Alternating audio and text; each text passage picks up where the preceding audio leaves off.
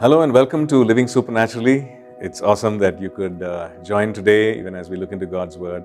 And in today's episode, we're going to be looking at one of the prayers that Paul prayed over the church in Ephesus.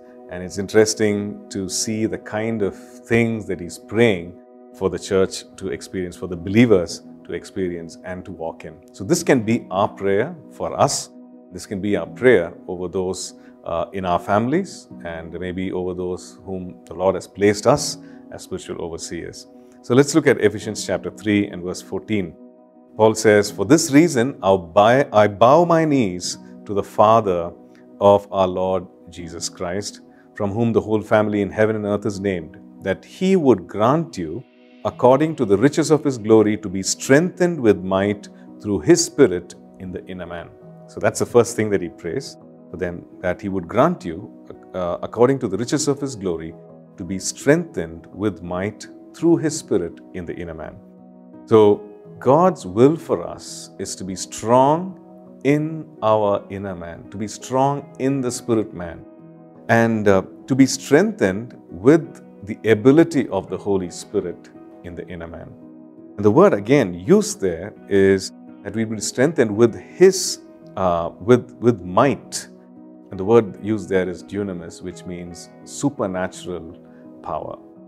The Lord wants us to be strengthened with supernatural power, and this would come only by the power of the Holy Spirit. When the Holy Spirit quickens the word to us, the word produces faith in us, it builds us up, we are edified. When the Holy Spirit releases the gifts in us, when we pray in the Holy Spirit, when we pray in tongues, we are being edified in the inner man, and we are being strong in the inner man. We are built up. And similarly, when the Holy Spirit leads us, we can pray for openness, for people to be open to the leading of the Holy Spirit, for people to be open to the power and the anointing of the Holy Spirit. So that's one thing that he prays. Secondly, he says that Christ may dwell in your hearts through faith, that you, being rooted and grounded in love, may be able to understand the love of God. So that Christ-likeness would be seen in us. When we are rooted in God's love, like when we have a firm grip of God's love, and when we are drawing from God's love, the word used there is indicative of striking a root striking deep inside. So Paul is praying that, saying that you, being rooted and grounded, meaning foundation, like a foundation there, established firmly in the love of God. And he's saying that you may grow up, that you, being rooted, that Christ may dwell in your hearts, that you may be able to comprehend or understand the width and the depth and the love of God. And you notice that he says that you may be able to comprehend with all the saints.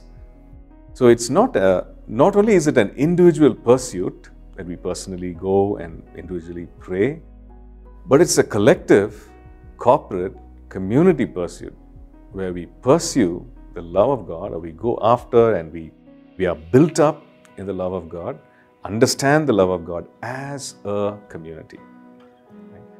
So let's pray this over ourselves and over others as well. Let's pray. Father, we thank you. We thank you, Lord, that we have this opportunity to be strengthened with your might in the inner man. And Lord, we thank you that we have this opportunity to be rooted and grounded in your love in order to be Christ-like, Lord. And I pray that Christ-likeness will be seen in us, that your love will be reflected in and through our lives, and also your power be made manifest through our lives, Lord. We thank you. In Jesus' name we pray. Amen. Thank you for tuning in to Living Supernaturally. For more resources to strengthen your spiritual walk, please visit apcwo.org.